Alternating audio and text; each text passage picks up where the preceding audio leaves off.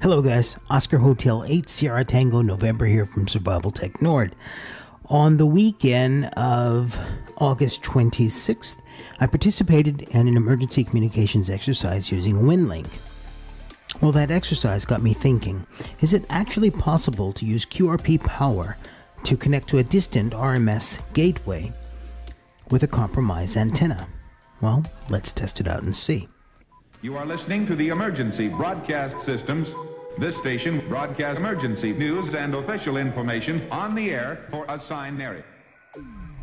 So this first antenna is the Super Antenna MP1 DX Max kit, and we've configured it with two MP1 antennas and their telescopic whips in a lazy L configuration.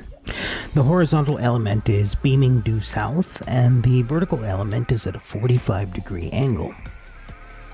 We're using the 817 at 5 watts, and we're connecting to Hotel Bravo 9 Alpha Kilo. Naturally, conditions play a big part in this, but at 5 watts with the compromised antenna to a station that's nearly 2,000 kilometers away, we have a good, solid connection. So I was able to maintain that connection and see if I had any messages on the server waiting for me. So rock and roll, solid connection, everything is working.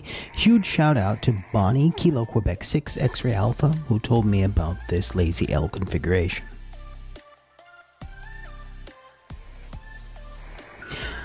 Now we're going to move over and try the same thing with the Chameleon F-Loop 2.0. It's beaming 210 degrees south, and we're using the FT-817 at 5 watts with no external amplifier. So once again, we have a good solid connection with Hotel Bravo 9 Alpha Kilo. And as I said with the first test, of course propagation plays a part in this. However, there are some things we can do as operators to improve our chances of making a solid connection with a compromised antenna. So the most clever amongst you will already have noticed one feature between both of these antennas. And that is, they're both almost directly beaming at Hotel Bravo 9 Alpha Kilo. So rather than wasting all of our signal in various directions, we're focusing it in the direction of the station we want to operate.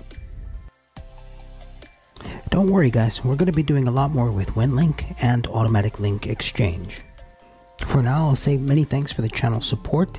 If you like what I'm doing, please give me a thumbs up, share this video with someone or somewhere who might like what we're doing. Rock and roll guys, thanks for watching. Ciao.